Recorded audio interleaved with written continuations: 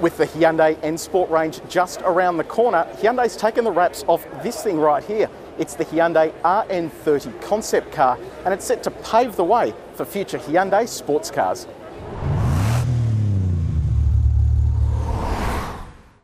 So this incredible concept car debuts Hyundai's 2-litre turbocharged petrol engine that they've tweaked all the way up to 280 kilowatts of power and 451 newton meters of torque. And new for Hyundai is an all-wheel drive system instead of the front-wheel drive which we expect to see in the N Sport range.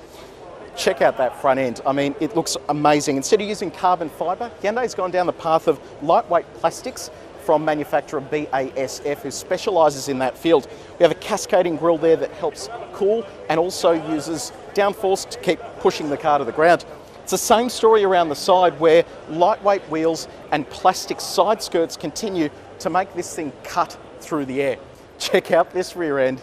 It looks amazing. So Hyundai's used a massive spoiler here to add downforce. There's ground effects, and tucked in underneath there are the exhausts. We think this car is going to sound incredible. Now, dotted around the car are these cameras, and it's because it has a very high-tech interior. Let's have a look. Hyundai has massively focused on tech in here. You've got 2 gimbal cams that are stabilised as well.